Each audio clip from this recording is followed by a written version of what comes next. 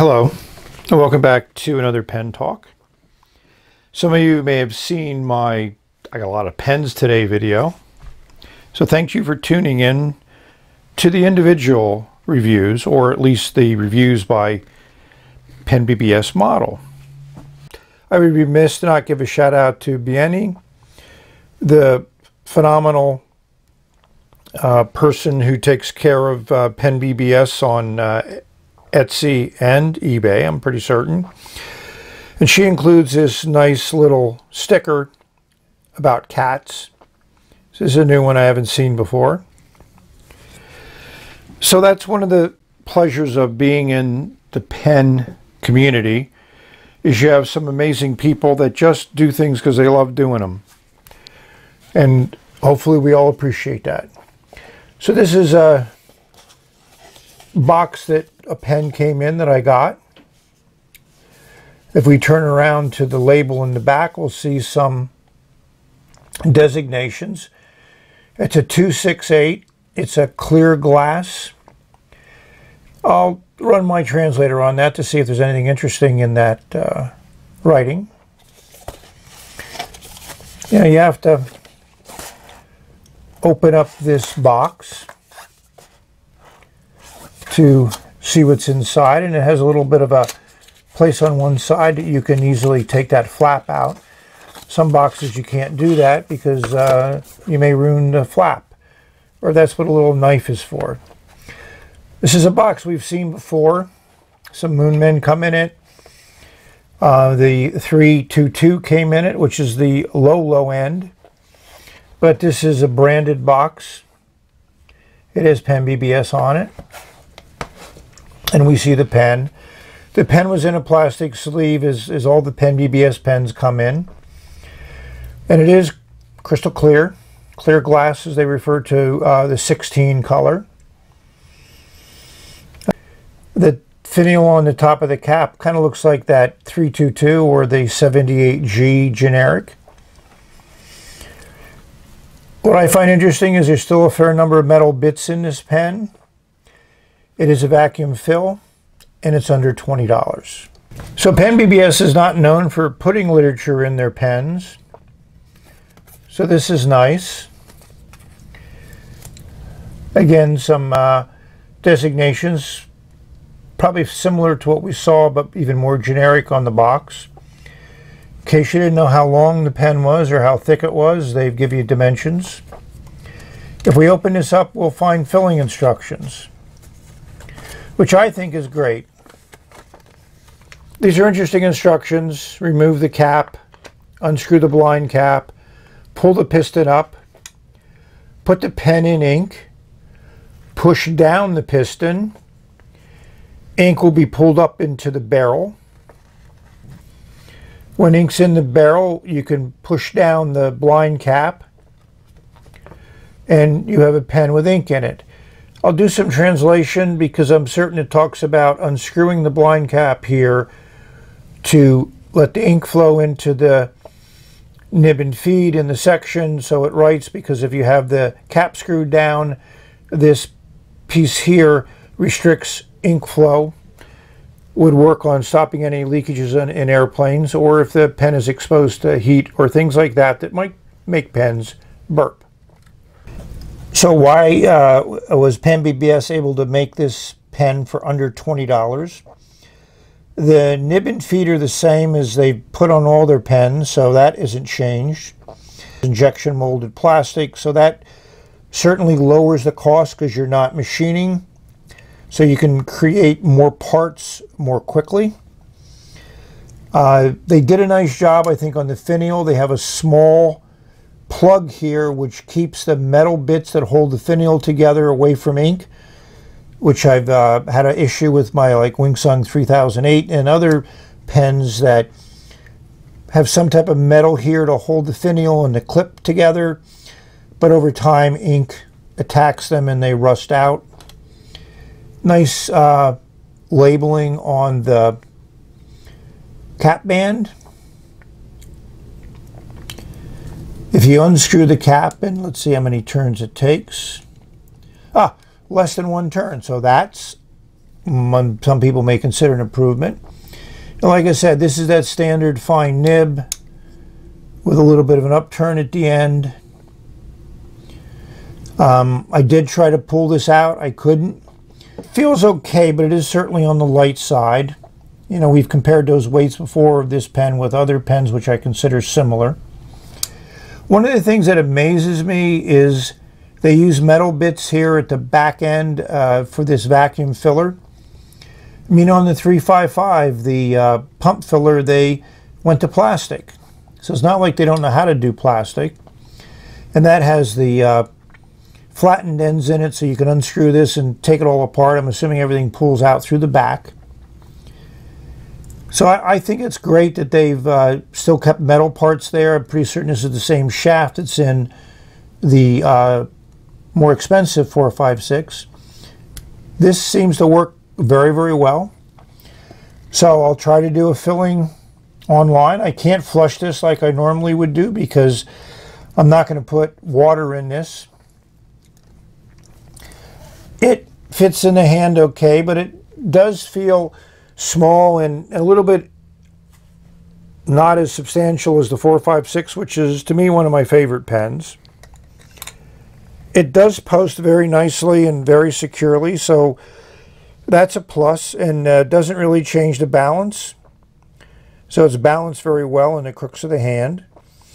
That section is about as small as I like, but it's very usable and very comfortable. It's a nice flare out at the end. So they PenBBS, I've never found a section of theirs that I don't find comfortable for long writing. And you know, PenBBS are pens made by pen nerds, so you would expect them to be good writing instruments. So we're going to try to fill this up on camera. I expect this nib to write like all the other PenBBS nibs that are like this, but we'll see. So one thing I'll give the PenBBS designers and engineers credit for is that cap liner in there. Very nice. It's clear, so it really doesn't show up when you look at the pen this way, and it does protect that metal nut there from any corrosion based on any ink you might be using. So good job. So what are we going to compare the 268 to? Well, to me the first pen to compare it to is the 322, which is their under $10 pen. Nice nib. Not a nib that I grew to love, so I had two of them. I gave one away. I kept one because you need it for videos like this. But this is a cartridge converter, a different clip. The finial at the top looks very similar, but different construction, which we'll look at.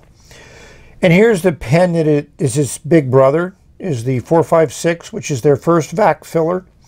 I don't have anything clear without ink in it, and the ones without ink are not clear, so they're not going to be representative. And then the TWSBI Vac Mini, which I bought a number of years ago, and I tried to use as an everyday writer, but it never quite fit the bill.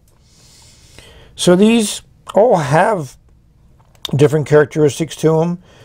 This is injection molded. This is injection molded. This is injection molded. This is turned acrylic.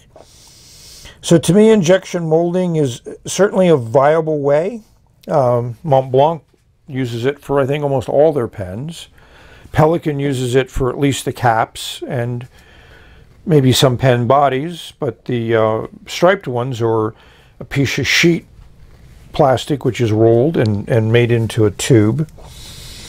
So everybody used different methodologies. I think in the early days in the low-end Chinese pen market, the injection molded pens were made of a low-cost resin, maybe a styrene or whatever.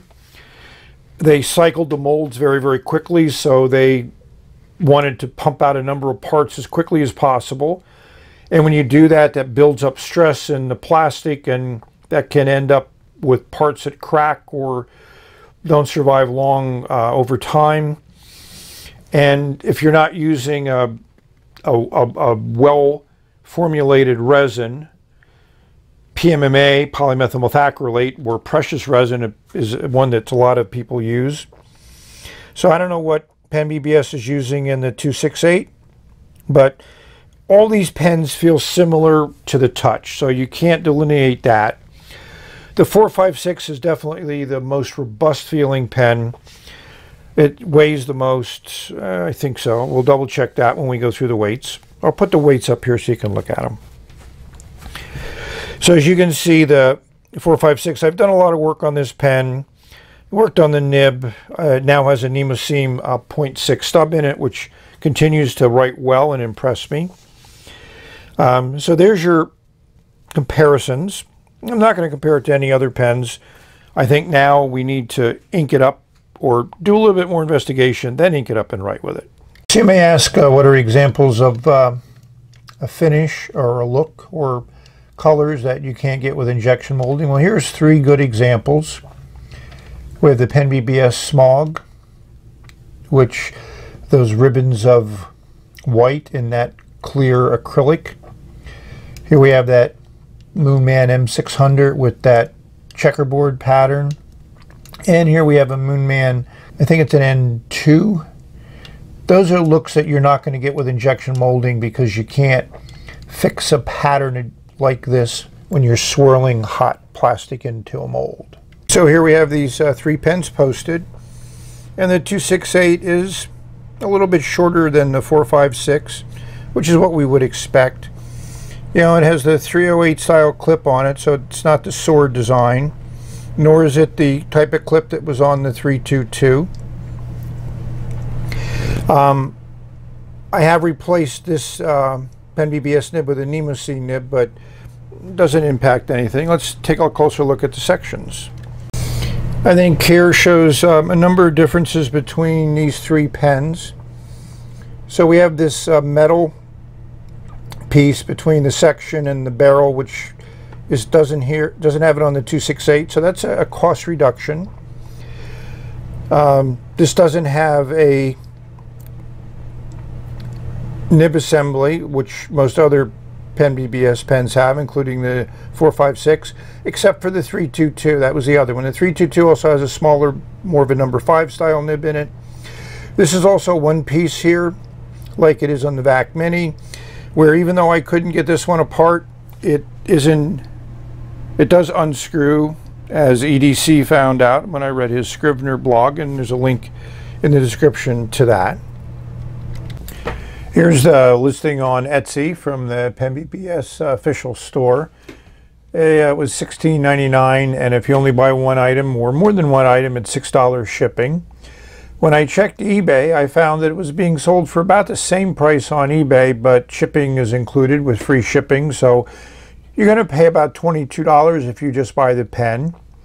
And here's eBay listing that from PenBBS, so they also list the pen on Etsy and eBay at the same price. So what ink to put in? This one struck my fancy. I want something with a little bit of color in it and maybe show off the nib.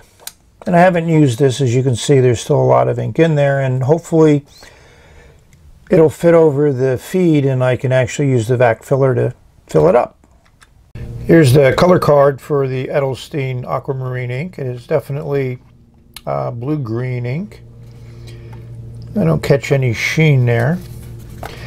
And the chromatography also basically indicates there's some yellow down here. I think that may be an aberration of how I did the chromatography, but it's a pretty clean blue with a little bit of green in it. So I try to arrange the lighting that'll show this off as much as possible. So we've unscrewed the blind cap, or pull the piston all the way up. We're going to insert it all the way into the bottle of ink. I wish it had that little valley like they do on Iroshizuku inks. So we're just going to go down in one swell swoop and pull up some ink. Not a bad first fill. As you can see, it's about half full. So one of the challenges is how do you get a little bit more of a fill. We'll try to do that off camera. So I've pulled the piston up till it's at the bottom of the ink. And I put it in at a little bit of an angle because I want to make certain that we cover that feed, and we're going to try another plunge. Yeah, it looks like a little bit more of a fill. I'm satisfied with that. I'm certain I could try some type of power filler thing, but I've done that in the past, and for a few tenths of a milliliter of ink, I'm not willing to put the effort in. So we're going to see how this nib writes. So you'll notice a little bit of ink there in the cap. I've also noticed a little bit of a condensation in the cap. Our AC went out, so the house is about 15 degrees warmer than it usually is, and if you do see things like that, it's generally temperature changes. When these pens are in a stable environment, they are very good. Haven't had any issues with them, but I just needed to show that. And you can see that nut there that holds down that top finial on the cap and also holds in the clip. Yeah, it's that standard, very sturdy, very stiff clip.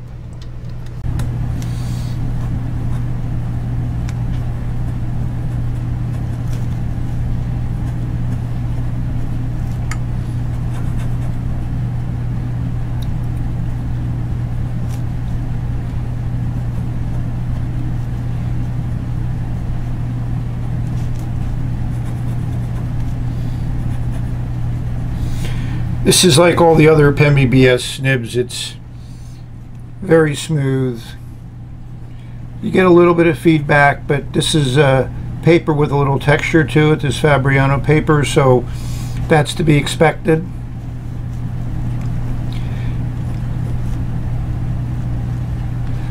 Yeah, it's about medium flow. So I like the pen. I think it's an excellent value. It feels good in the hand, not as good as a 456. So don't consider this like a cheap 456. It's a pen on its own. It just happens to share a filling system and a lot of internal parts with the 456. So now we have to rate this pen. And I'm going to give it a 9.2. One check for the filling system and one check for good ergonomics. You know, I like the pen. It could easily be an everyday writer, and at the price point, you know, it's something that, you know, you don't feel concerned about carrying it around. The other thing about this pen I think is a little different than the 456 is you can definitely see that reserve, this area, and here's the seal above it. So as you open up the blind cap, which you should do if you're doing any extensive writing, you have to pretty much get it all the way open, and then you'll see that ink fill up that section. I found you almost have to get it all the way out to get it to do that. And there it's all full now. So it's probably, you know, 0.2 of a mil or whatever. It's probably good for a page or so. But if you don't open it up, and to me I just open it up when I write with it, just makes things easier. Because if you forget, then it starts getting dry and you go, what's going on? And, you know, my mind doesn't automatically say, oh, you got to open up the blind cap. So I'd like to thank you for watching. Hopefully you've enjoyed this look at another interesting new pen from PenBBS. Pen that I can easily recommend. So may you have many great writing experiences. Enjoy putting ink on paper with a pen you love. So we've reached the end of this video. Enjoy your writing, enjoy your day, enjoy your life. We're going to say bye until the next video. Nice ink pen combo.